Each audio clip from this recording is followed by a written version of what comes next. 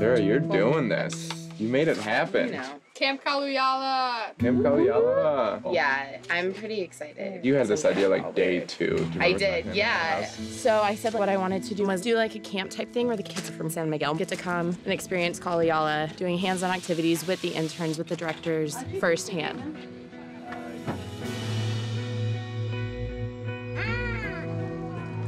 Tiene un king. I know Kalu Yala is really adamant about whatever they do is building the relationship between Kalu Yala and San Miguel. No, go fish. Oh, wait. People have been trying to bring students in San Miguel to the valley so many times, so I hope she can pull it off. 1, 2, 3, 4, 5. 6. I'm the teacher in the American school system, and I was really frustrated with it. Vegas is home, so I'll always love it because of that, but I've never really connected with it too much, especially the Strip.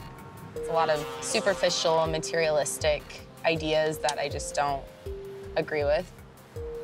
So we're starting to get into kind of the not-so-good area, which is where my school is. We're a Title I school.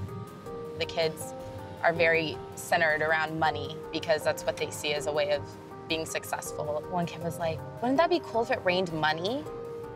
And I was so taken back by it. And I was like, no, it's cool that it rains rain.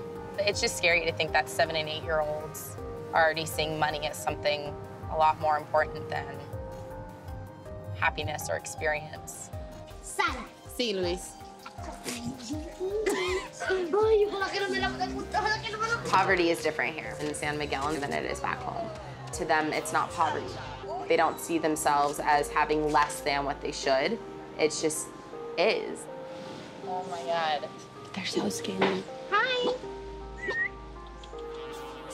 There's no, well, I want a phone and I want a nice car. I mean, they don't have those thoughts here, and they're happy.